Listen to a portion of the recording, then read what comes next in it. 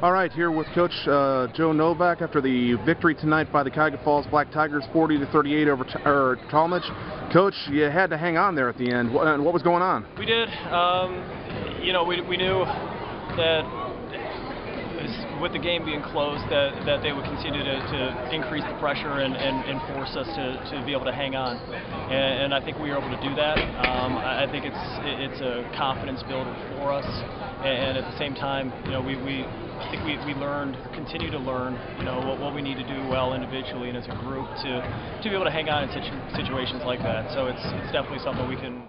All right, we're here with Collin Epstein, head coach of the Tallmadge Blue Devils after the 40-38 loss here at Cuyahoga Falls.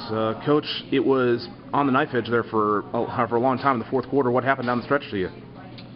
Kind of like I said before, is we have a young team and we struggle to execute. I thought we played hard. I thought our intensity was there.